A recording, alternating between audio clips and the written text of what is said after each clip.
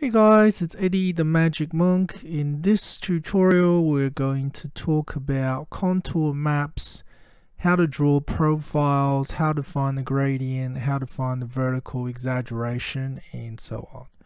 So you can see here right now I have a map. Now this is actually not Google Map. It is called Queensland Globe. So if you Google that, you should be able to see this address, queenslandglobe.information.qld.gov.au.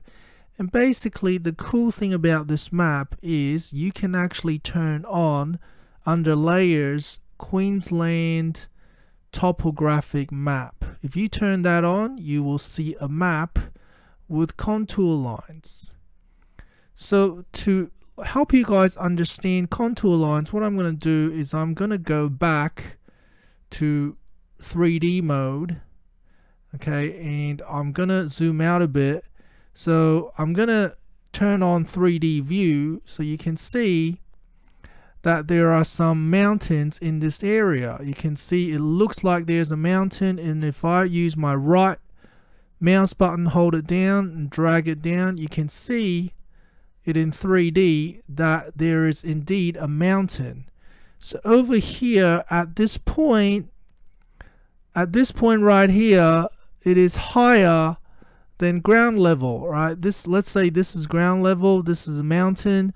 So at this point here, it will have a higher altitude. So if I go back and turn on the topographic map contour lines, you can see at these points, the height above sea level is 410. And then basically the height, every time there is a line towards the higher point, the meters above sea level increases by 10. So here is 400, this line is 410, this line would be 420, and so on. So we got 400, 390, 380, so you can see it says 380 here, 370, 360, 350. So the thicker line over here is 350, and you should be able to see, so this thicker line is 350, this thicker line is 400. So the thicker lines will tell you that you are another 50 meters above sea level. Okay, so that's the point of having the contour lines. And now I'm going to show you guys how to draw a profile. So let's label 2 points on here.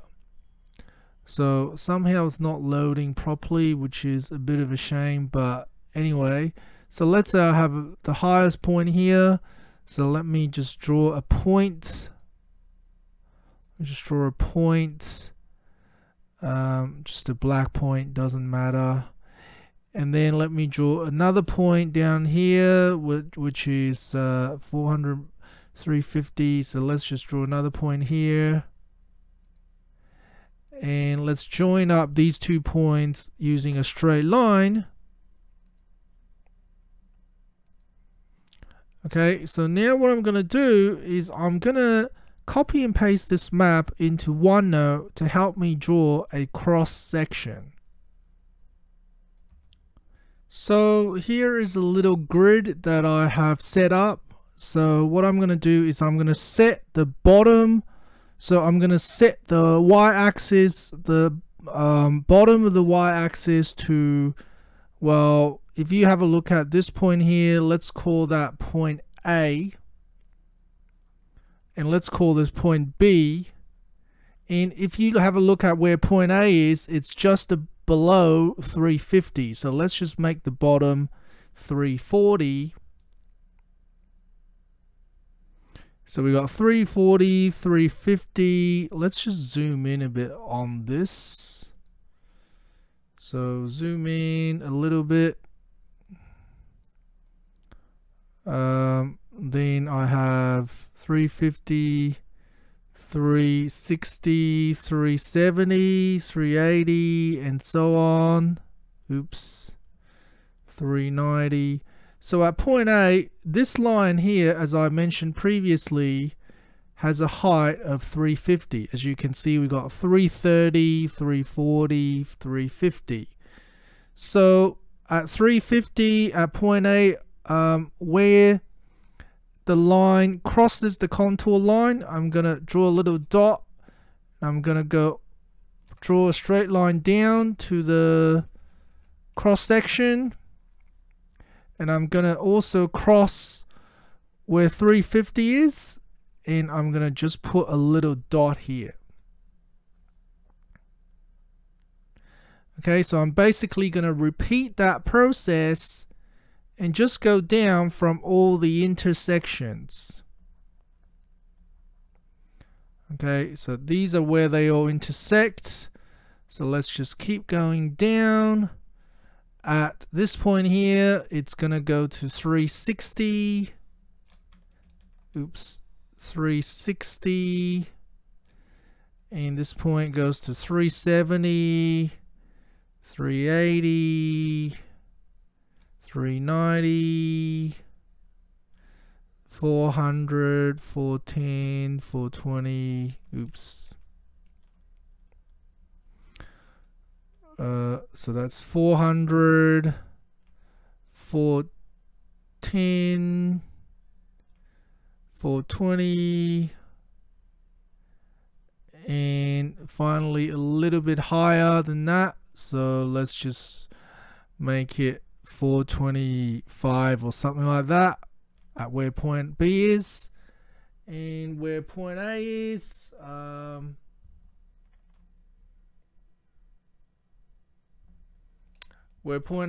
I guess it is a bit lower than 350, so 345 and so on. So now I can just join up these points where they touch the line into a little cross section, which is, I guess you can think of as a side view. A side view of the mountain. Side view of the mountain. So let's zoom out. Let's zoom out back to what it was before. So there you go. I've drawn a little cross section. So there are a few things we can work out here. Okay, there are a few things we can work out here. The first thing we want to work out is the gradient.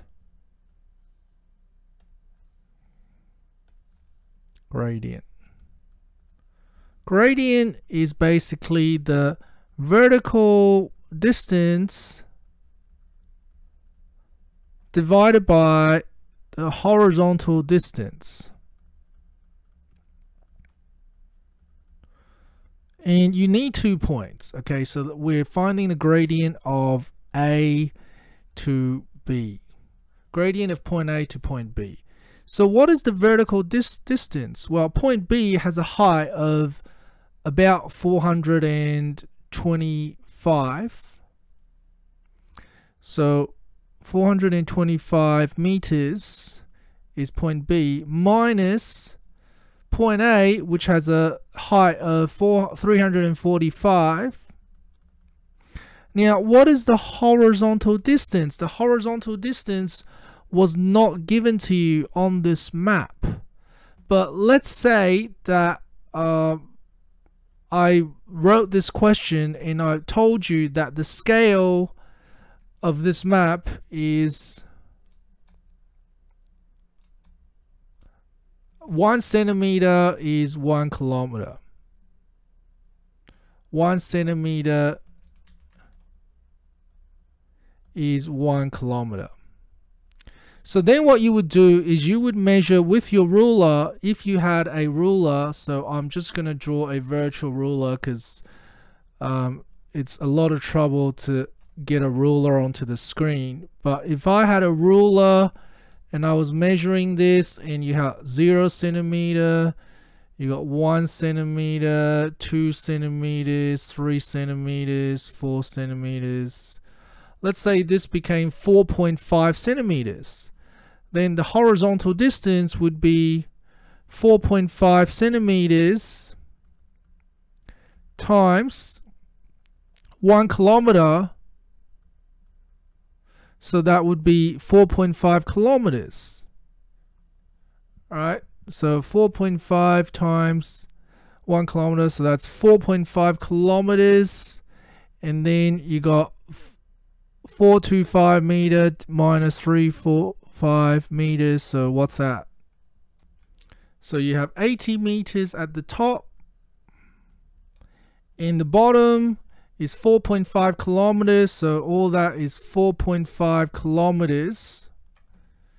So you would go 4.5 kilometers is 4,500 meters. So you go 80 divided by 4,500. And that is 0.0177. And that is the gradient. Okay, so the bigger this number is, the steeper it is. Okay, so the next thing we want to calculate is called the vertical exaggeration.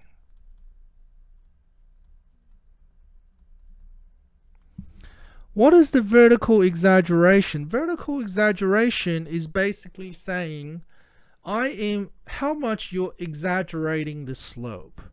Because you're using a different scale horizontally compared to vertically. Horizontally, we are using 1 centimeter equals 1 kilometer. So that is the scale of this map if you're going from point A to point B. But vertically, if you have a look at our profile, we're using a scale that is different. So if you have a look at the length from here to here, let's measure that in centimeters with a ruler. That will probably be, I don't know, 3.5 centimeters. But in real life, it is only 340 to 420. So what's that? 80 meters. 3.5 centimeters is only equal to 80 meters. So that is a very different scale to that. So we are basically looking at a slope that has been exaggerated a lot. Because in real life, if you were standing on the side looking at the slope, it might only be something like this if you were looking at it in real life. But we exaggerate the height. So how much is it exaggerated by? So the vertical exaggeration is calculated by using this formula. Vertical exaggeration equals vertical scale divided by horizontal scale. So what is the vertical scale? Vertical scale, as I have mentioned previously, it's 3.5 centimeters to 80 meters. And what is the horizontal scale? Horizontal scale is 1 centimeter to 1 kilometer. Okay, now you're thinking, how on earth do we divide this? Well, the first thing we got to do is make sure all the units are the same. So let's just convert it all to the smallest unit, which is centimeters. So I have 3.5 centimeters to 80 meters. So meters to centimeters, just times by 100. So that's 100 centimeters. And then I have 1 centimeter to 1 kilometer. So that's 1 centimeter to, what's 1 kilometer? That's 1,000 meters, which is, add another 2 zeros. 1 kilometer is 100,000 centimeters. So now that they're all in centimeters, I can rewrite them as fractions. So it's 3.5 divided by 8,000.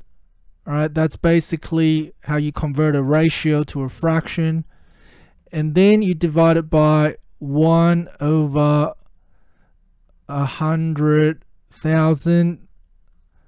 Okay, so now just put this big equation into the calculator. So let's put in bracket 3.5 divided by 8,000 divided by bracket 1 divided by 100,000. Okay, so now put all this in, 43.75. a vertical exaggeration of 43.75. So what does that mean? That means the scale used for vertical axis is 43.75 times the scale used for the horizontal axis. So the slope is exaggerated by a factor of 43.75. So in real life, if we're looking at the slope of the mountain, it'll be 43 times, it'll be a factor of 1 over 43 times that height. So it'll be very, very not steep, whereas we've exaggerated it to become really steep. Okay, thanks for watching this tutorial. See you guys next time.